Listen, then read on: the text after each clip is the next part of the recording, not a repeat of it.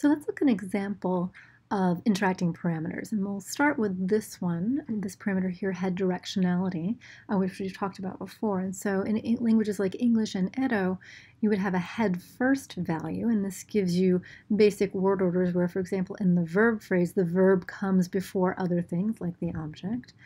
And in, say, a preposition phrase, it is a pre or preposition that comes before the object. And so that is one value. The opposite value, the competing value, would be for languages like Japanese and Navajo. And so head final would mean that in these phrases, you'll see, for example, that the verb is final in the verb phrase. So that's that object-verb word order. And you have postpositions, right? Because you have that main head of the phrase at the final position within that phrase. Okay, so here are your two values. Great. Now here's another parameter that we haven't talked about before, and it's called verb-second.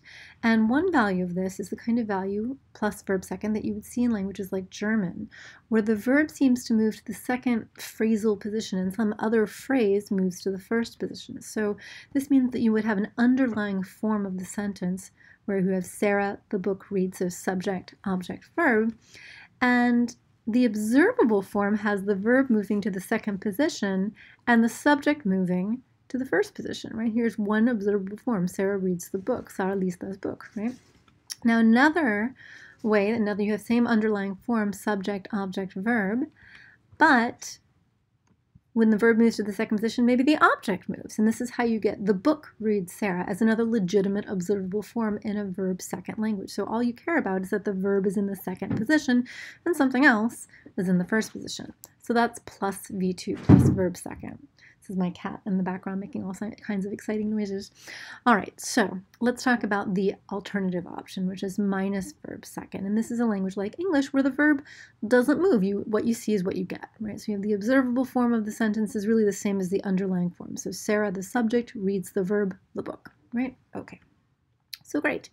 What's so hard about this? So if we just have these two parameters, and with each two values, you have four possible grammars, with the idea, again, that a grammar is a combination of parameter values. So head first versus head final, verb second versus minus verb second, right? So four possible combinations. Let's just, kind of visualize them this way. So let's consider this data point, a subject, verb, object data point. Which grammars can actually analyze this data point? Well, let's look at them one at a time. So in this case, head first would predict that you have subject, verb, object order, and verb second would predict that the verb would move to the second position. So in this case, maybe the subject moved to the first position. So these two values are compatible with this data point. They can account for that data point. So great, that's grammar one. What about grammar two, where you have head final plus verb second? Well, this is actually very German of us. So now you start with object verb in the underlying form, right? Because that's your object verb. And then you've moved the verb to the second position and the subject to the first position to get the observable order that we actually see. So this grammar is also compatible with this observable data point. Okay, what about this grammar? So this says that we want to have head first, we want to have a verb before the object, and we don't want to move the verb at all. What you see is what you get, so that's fine because this is what we would predict. So head first predicts subject, verb, object, minus V2 means we don't move our verb. That's fine, that's compatible. So grammar 3 is compatible. What about grammar 4? So head final predicts subject, object, verb, and verb second minus verb second means we don't move anything. Well, if you start with subject, object, verb, and you don't move anything, you can't get here, right? There's nothing that will allow you to change that order. So this grammar actually is the only one that's not compatible. And it's not compatible because it's predicting subject, object, verb order.